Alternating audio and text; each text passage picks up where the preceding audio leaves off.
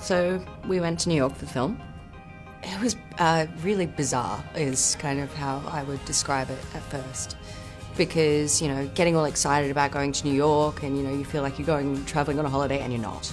You get there, you go to sleep, you get up, you do all the same things you're doing here except it's in a different location. But then you turn around and you're on the Staten Island ferry filming in front of the Statue of Liberty.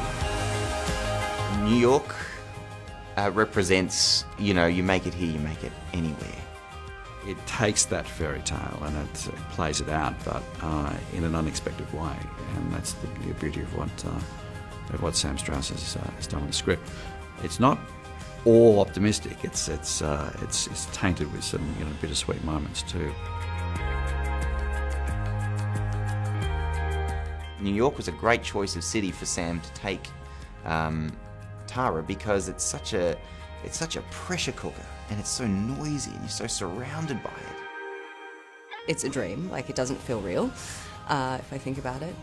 But for Tara, I think for her it felt like the reason she decided to go there, it felt like a second chance, you know, her only shot, another way to make a new life for her, very bravely trying to find new opportunities.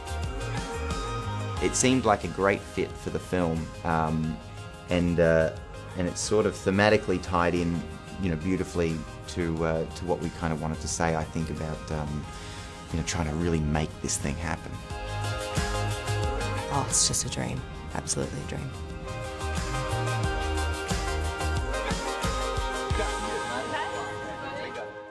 Hey, welcome to the official Dance Academy channel on YouTube.